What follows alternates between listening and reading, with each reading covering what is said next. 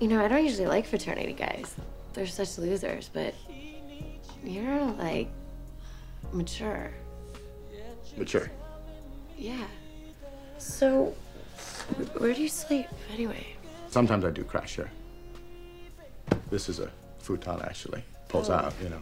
Cool, I didn't realize. Can I see it? The futon? Yeah. Wow, that's some shiner. Thanks. Mike, can we have some privacy, please? Sure. Absolutely. Oh, you'll get your space. We're through. Fine by me. Here's the school ring you gave me. Teddy bear keychain. Your shirt. Your 2 poems. The book you lent me. Your Depeche Mode tape. Oh, and here's your gum.